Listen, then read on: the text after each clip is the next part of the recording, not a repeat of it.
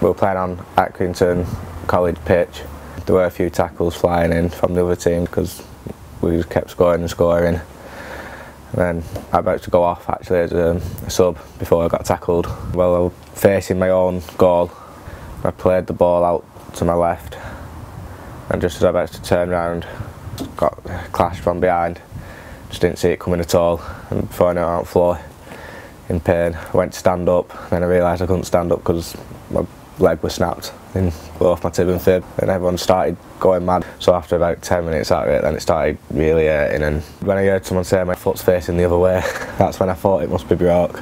And when the ambulance actually got there, they had to twist my foot back round into place, and that's when I felt the pain. Then when the nurses were coming in, for some reason, I don't know why, because Tom was in his football gear and he had his football shoes on, but they said, "Tommy, how did you do it?" And he said, "Somebody tackled me on a football pitch." And they actually looked at me and looked back at Tom and said, "Are you sure that's how it's happened?"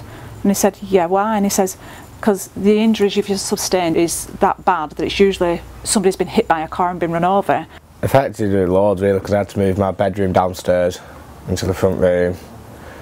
My mum had to take a lot of time off work because I couldn't do anything for myself really, because if I wanted a drink I was on crutches and I couldn't get up out of the bed myself, someone had to get me out of the bed, so I couldn't even just go and make a drink. About 2 weeks in, he had really bad pain in his leg, really bad pins and needles, and we ended up ringing an ambulance for him again because I couldn't get him there, he just couldn't move, he was in that much pain.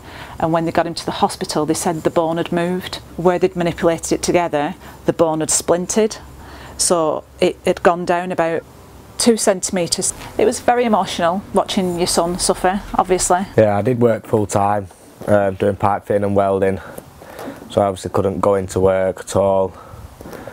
The work were really good with it though.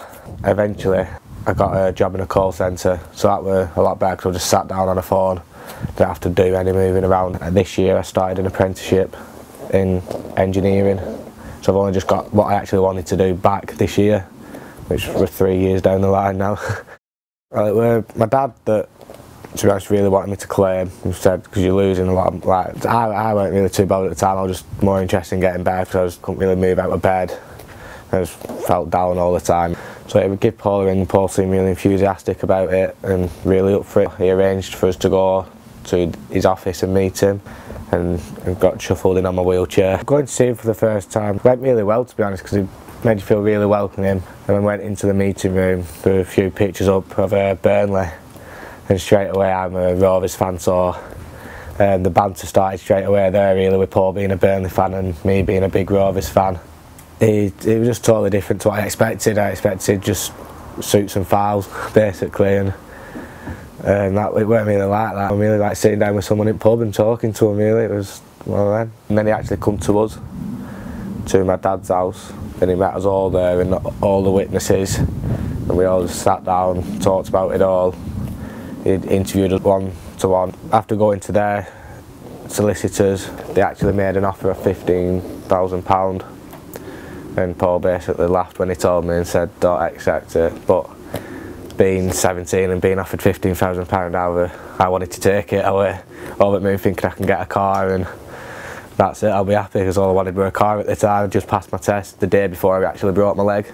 But Paul like, "No, don't take it." Then eventually they come back with an offer of £60,000. To me, my heart was set on taking it.